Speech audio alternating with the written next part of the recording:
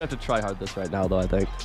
But it's like, what is like one of the best what is users in last? I'm very confident. I'm too confident. What is? Oh, you're like, it's like a seam flat or something. It's not a normal flat zone. You go, everything's covered. Just nothing's even close to being open right now. YouTube, what's good, man? It's Puzz, and today I'm coming at you with a Madden 21 defensive tips video and a defensive setup that'll bag anything tight. So, first off, the play we're going to be going over is cover 4, show 2. Now this will bag, with the right adjustments, it'll bag bunch head end, bunch, tight, anything really like that. It even bags U-trips, which I found out through just like messing around, Lavin versus U-trips, and it actually does really bag it. So, adjustments I use in MUT: ball in air, play ball, conservative option, tackling aggressive. Don't do this unless you have deflators. I have deflators, so I do it on aggressive, so I can deflate them. And then this is the most important part. You want your flats on 30, curl flats 5, auto flip on. And then once again, come out and nickel 3-3-5. Got your good players on the field. Let me just do this real quick. Sure, I like this. All right. So, cover 4, show 2. Press A. As you saw, Civil was in bunched head end and he couldn't move the ball. So we're going to come out in bunched head end. Going to run PA boot over. So, the defense, what you're going to want to do, baseline press.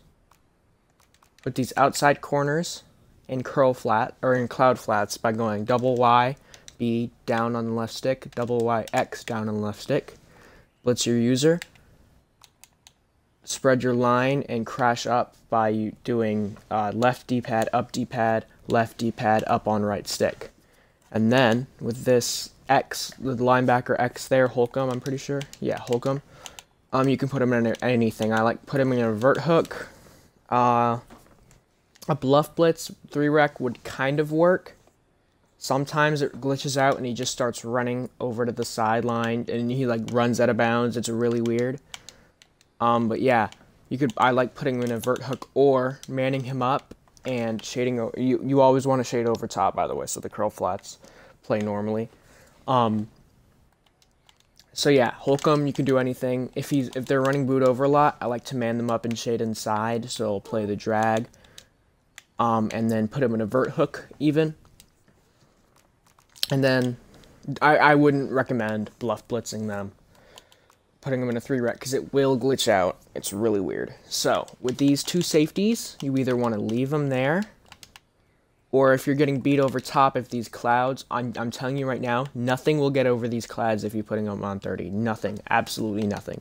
But if they are getting beat, you can put, if the only thing is like a streak route.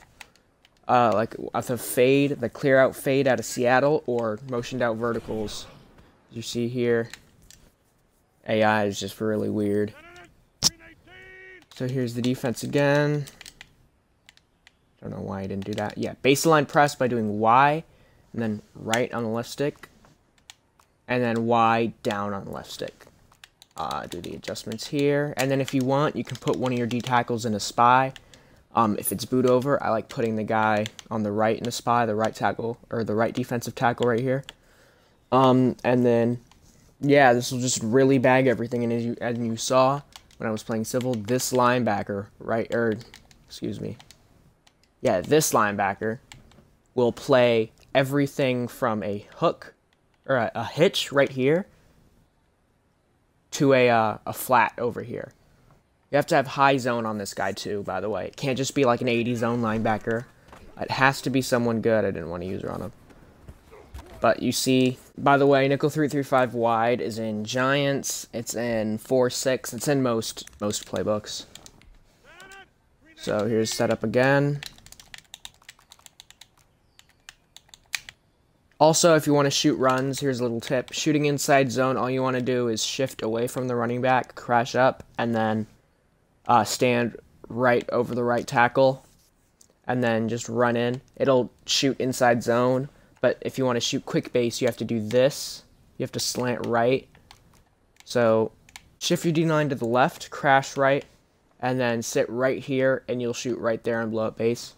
But, yeah, this is the bag for really anything compressed, any compressed formations.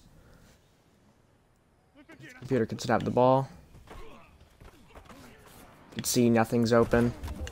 So yeah, that's part 1 of the video, which is the defensive setup, which will bag anything compressed. It'll bag anything tight, like bunch and bunched head end, or tight offset. So, here's part 2, which is showing you how to strafe boost. Now, strafe boosting is the best way to use it in Madden. It's what all the pro players do, but it's kind of underground. Not many people on Players Lounge and Mutt and Regs and Weekend League, they don't really know how to do it. So, how to do it. You blitz your user. And here, I'll just do this. This is a really popular setup where you just have a post and a slant, and you just choose between one of them. Here's what it looks like using it with a strafe boost. You see how I'm like boosting to it? I'm not really cutting like I would be with a normal user, I'm just boosting to it. Without a strafe boost, you're not really going to be using that. If you see it too late, you're not going to be able to get to that.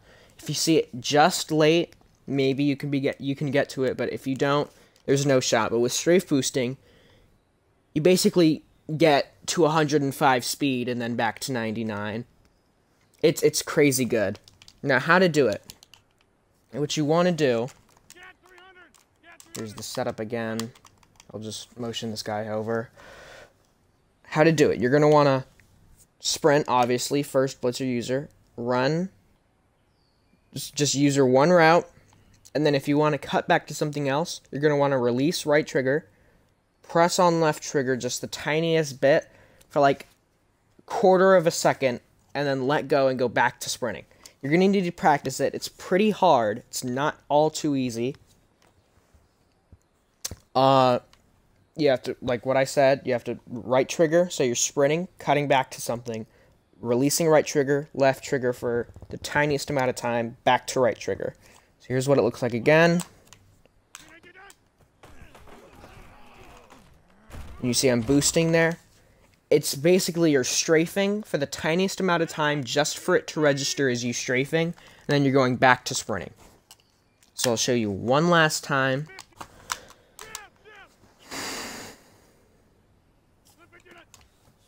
You go here, you're using one thing, 1 second you're using the next. It's crazy. You can get to every route on the field with this. If there's a broken down play, it's even better, because you can just really quickly, you don't have to do all the cutting you do. If you don't strafe boost, you can just easily go from one route to another. It's like you're flying across the field. It's crazy good. But yeah, that's it. That's how to use her, how to play defense against tight formations, and how to just be a better Madden player. I know it's July. I know people are really only playing CFM in money games right now, but hey, better late than never. I've been running this defense for a while. I just didn't really want to release it because I didn't want it to get big and then everyone else use it, because it's the best defense in the game. It bags everything. I mean, except spread and trips, but still really good. And yeah. Guys, boys, I was editing the video and the end of it got cut off and I can't replace it, so this is going to be the outro. Make sure to like and subscribe, comment, and yeah, peace out.